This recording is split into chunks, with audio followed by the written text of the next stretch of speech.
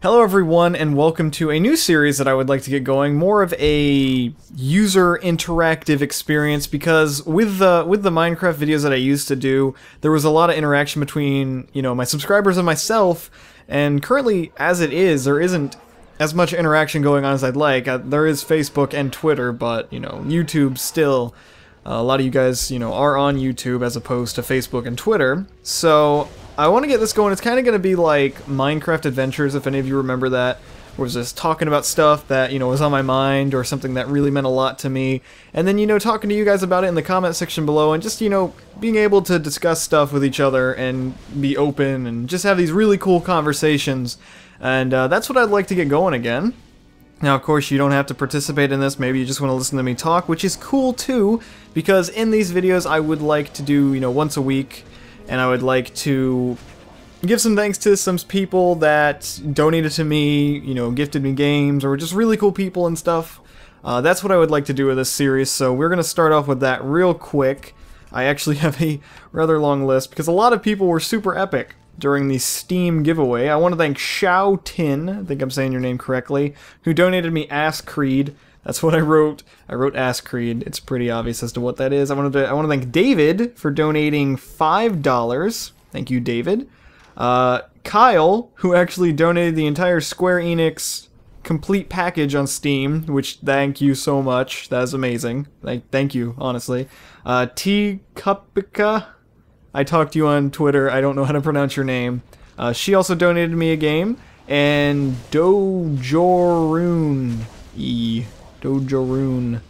You also donated me a game on Steam, so thank you very much for that. If anyone, donates to my PayPal or gives me a game, I will give you a shout out just because you were awesome. And I think someone else donated me something too. I think it was Monday Night Combat. I'm sorry if I forgot your name.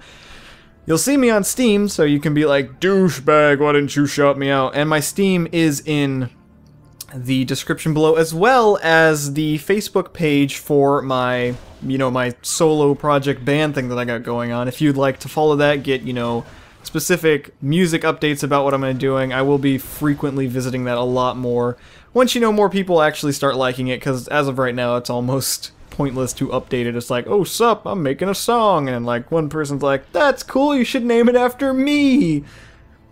That kind of stuff. But anyways, those links are in the description below, so if you would like to add me on Steam, I do talk to as many people as I can on there. Sometimes I do get a million messages.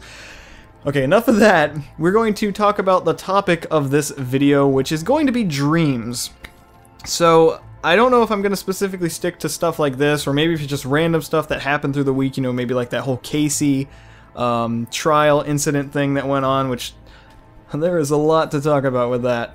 We're not going to be talking about that. We're going to be talking about dreams and just how I feel about dreams, and maybe how I've gone about and pursued dreams. Probably the biggest thing anyone is ever going to face when they have a dream, say, let's just take my thing. My dream of being a musician, making music into my career, doing all that, that is my dream. That has been my dream since I have been a child. Like, I remember when I was 6 and I got a Will Smith CD. You're probably all laughing at this right now. It was like the Fresh Prince of Bel-Air. I was like, oh, I love him. He's so awesome.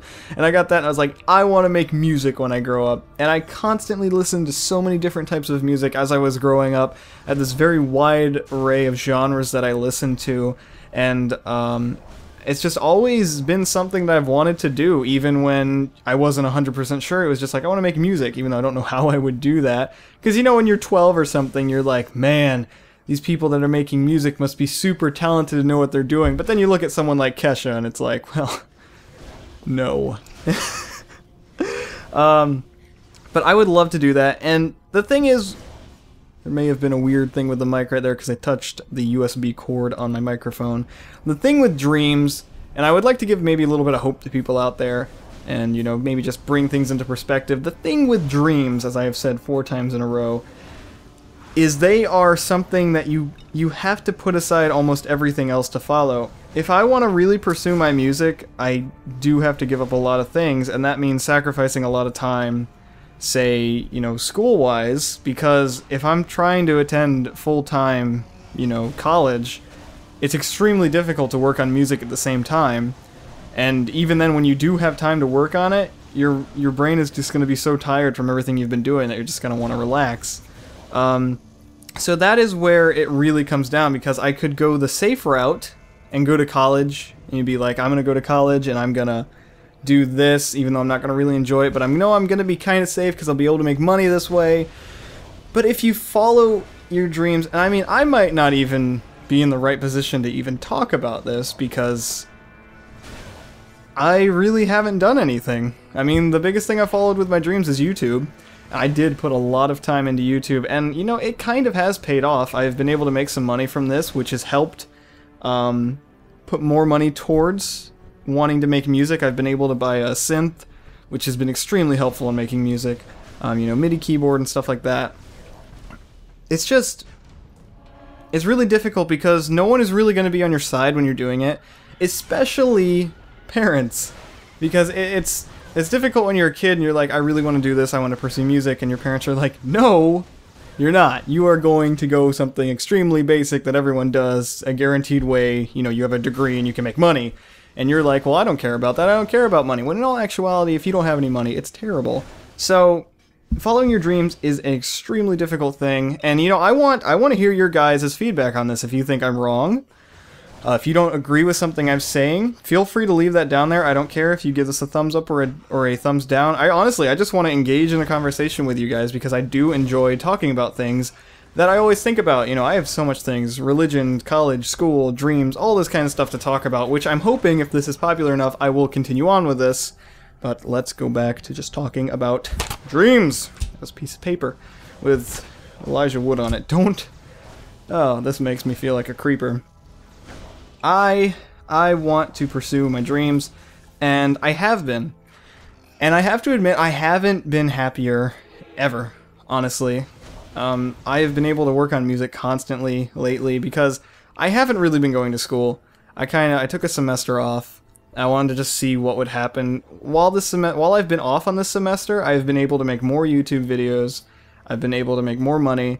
I have been able to work on more songs. I've been able to relax, just, you know, enjoy my time with friends, with Valerie, and at the same time, you know, now I'm at a crossroads because my parents really want me to get back into college, and, I mean, they want me to go, like, hardcore at it, and I am really wanting to pursue music, which is, I'm hoping if I get a decent response from my EP, that I'm going to be releasing hopefully at the end of July. If not the end of July, then a little bit into August. And you know, it's difficult because... Hello, phone. It's difficult because my parents aren't exactly 100% on my side about this. They do know that I am a somewhat talented musician. I don't think I'm amazing, but I do think I have some talent, and if I did pursue this, I could definitely get somewhere. It's just, you know, it's deciding, am I gonna really focus on this, and, you know, I don't really know what's gonna happen. I could end up being able to make a career out of this and, you know, enjoying my life, or I could just go a safer route. And that's really how it all boils down to, because when you follow a dream, it isn't a safe, easy, you just follow this path, everything is set out for you. It is filled with lots of ups and downs, and you never know what's gonna happen.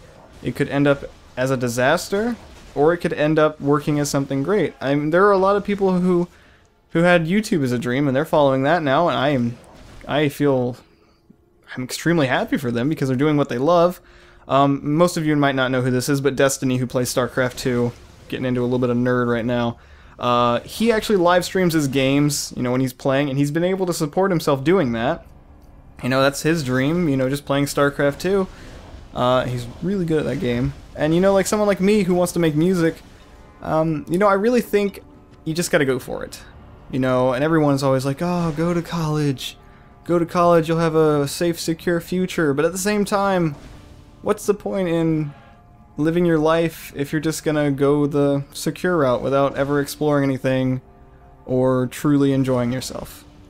So that is all I have to say on this video. I hope this might inquire you to implore more about certain things.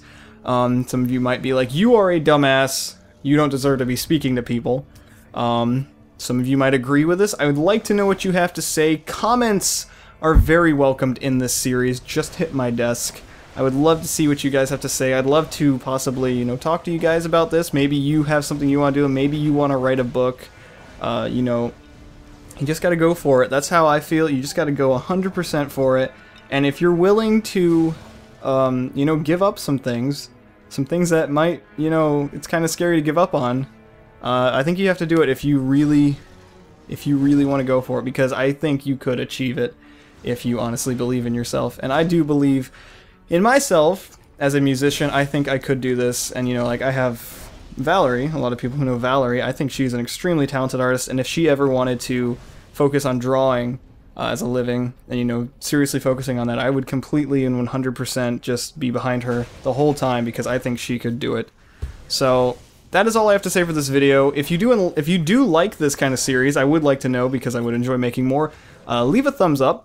Not trying to be a thumbs up whore here. I am just honestly wondering if you guys do enjoy this, and that is the easiest way for me to see whether you would like to see more videos in this series. So guys, hope this was a little bit informative for you. Maybe you enjoyed it. Hopefully you did.